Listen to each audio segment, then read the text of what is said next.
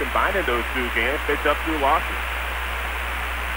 Pedro Pizarro in the box, right-handed hitter, took a strike. 0-1 pitch, tagged it to left field. He got all of it. Matter of fair or foul. This ball is a home run off the scoreboard. That ball was crushed.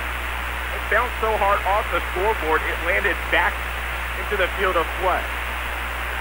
Off the video board in left field, a solo home run, Pedro Pizarro. One of the harder hit balls we've seen at Melaleuca Field this season. The Owls get their first run, 2-1, Tucker's in front.